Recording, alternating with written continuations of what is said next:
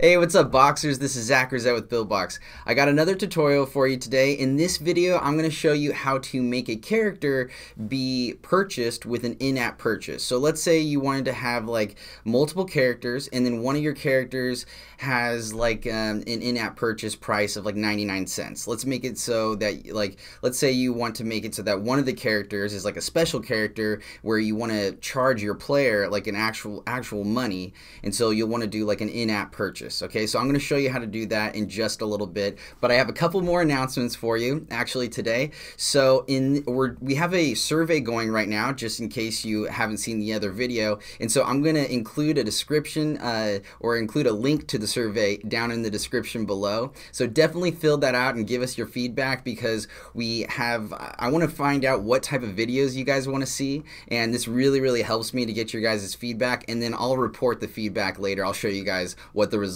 are probably at the end of the week.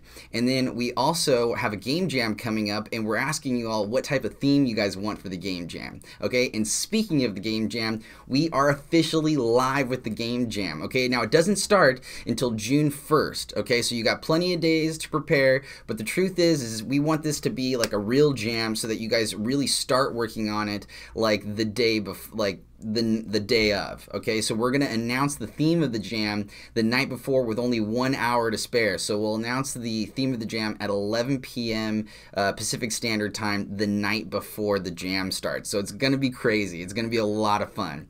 Okay, and I'm going to do another video tomorrow and explain like all the rules and everything. I'm going to go over that tomorrow for sure. And then I also have another tutorial coming up about how to make like a little reward present. Like let's say your character's defeated, or the player's character is defeated, and you want to make like a little prize, like where you can get like 10 coins for just like clicking a little present icon or something like that, and you just want to gift somebody 10 coins just because they're playing a lot. Okay, so I'll show you how to do that tomorrow. I'm going to do a tutorial on that tomorrow, because I know I was asked that question in a live session just the other day.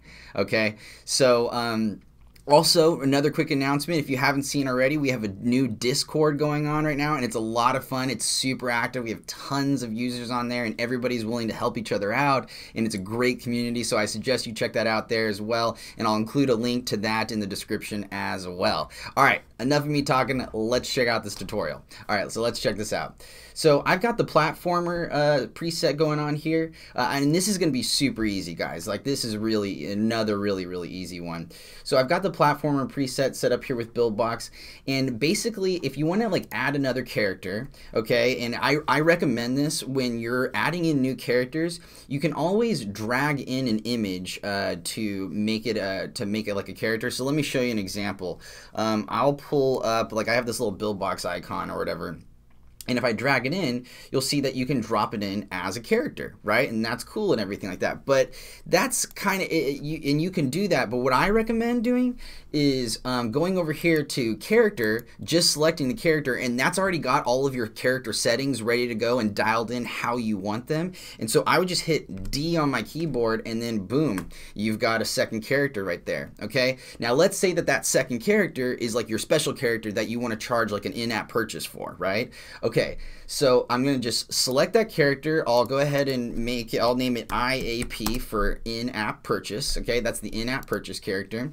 And you just want to scroll down over here till you get to purchase method. Okay, and so right there for purchase method, you just change it from free to in-app purchase, and then while you're submitting your game to the Play Store or the App Store, there's going to be store identifiers that are unique to that purchase, in-app purchase. So all you need to do is transfer your store identifier from the website into there, and then you're good to go. So that's it. That's how you can add like a 99-cent charge or an in-app purchase for a special character. And you'll decide the price of that character, like whether or not you want it to be 99 cents or $50 or $5 or whatever you want.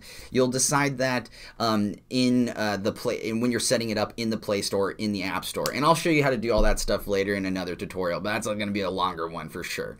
All right, guys, so that's it. So that's how you can do a little special character, like a special in-app purchase for a character, if you're like wanting to design a character that you put a lot of heart into, and you know that players are gonna, want to play with that character, and so you're kind of banking on them wanting to do the in-app purchase, right? So so that's how you set that up. I hope you thought this was useful. I'm going to be doing game dev tonight from 4 to 6 p.m. That's like in no time at all. It's pretty soon. So check me out live there as well, and it's going to be a lot of fun. All right, everybody, thank you so much for joining me on this video. And if you like this video and you want to see more videos like this, then please like this video and subscribe to our channel. All right, Boxers, see you later. Like and subscribe.